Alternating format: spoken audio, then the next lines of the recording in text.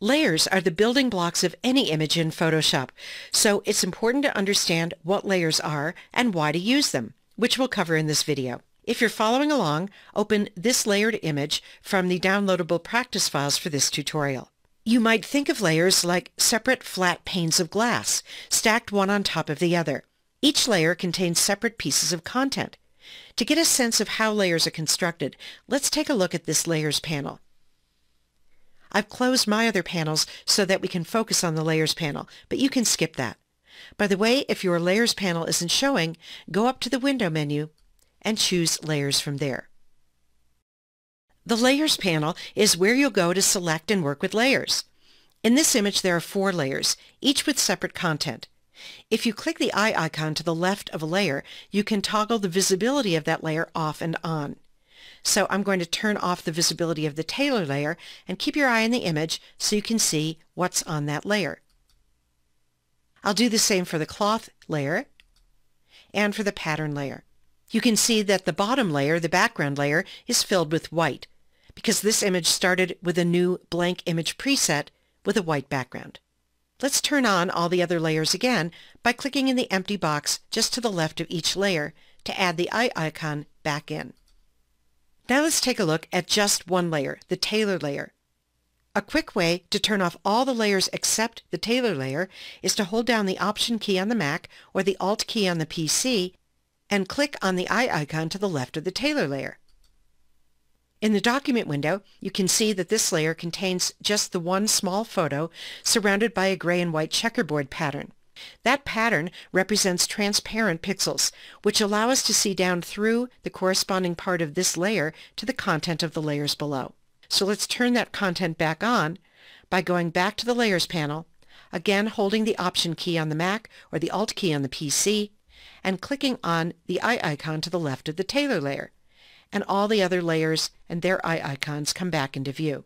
So again, you might think of layers like a stack of panes of glass, each with its own artwork and in some cases transparent areas that let you see down through to the layers below. The biggest benefit of having items on separate layers like this is that you'll be able to edit pieces of an image independently without affecting the rest of the image. Follow along with this example to see what I mean. Let's say that you wanted to edit or move just the small photo of the cloth being cut. To do that, you'd have to select the layer that contains that photo.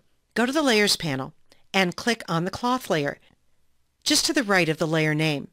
Now that the cloth layer is selected, any editing you do will affect only that layer. For example, go to the Tools panel and select the Move tool, and then click on the cloth photo and drag, and only that photo moves, because only that layer is selected.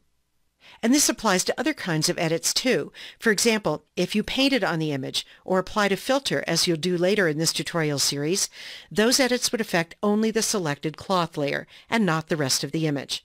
By the way, there are some editing activities like moving layers that you can do to more than one layer at a time. And to do that, you need to select more than one layer. Over in the Layers panel, we already have the cloth layer selected. If you don't, click on that layer. To select the tailor layer too, hold down the Command key on a Mac or the Control key on a PC and click on the tailor layer. With both layers selected, you can click and drag either of those photos and they'll move together. Now here's a bonus tip. With the Move tool selected, take a look at its options bar and you'll see this option, Auto Select Layer, is checked. With that option checked, clicking anywhere in the image will automatically select the top layer at that location that contains content. For example, watch the Layers panel as I click over here on the pattern photo, and you'll see that the pattern layer was automatically selected for you in the Layers panel. Sometimes that's really useful, but sometimes it can cause you to inadvertently select a layer that you didn't mean to.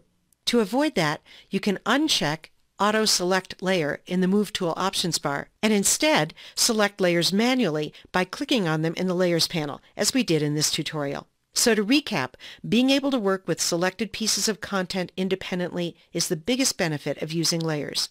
There's lots more to learn about layers, so stay tuned for the rest of this tutorial.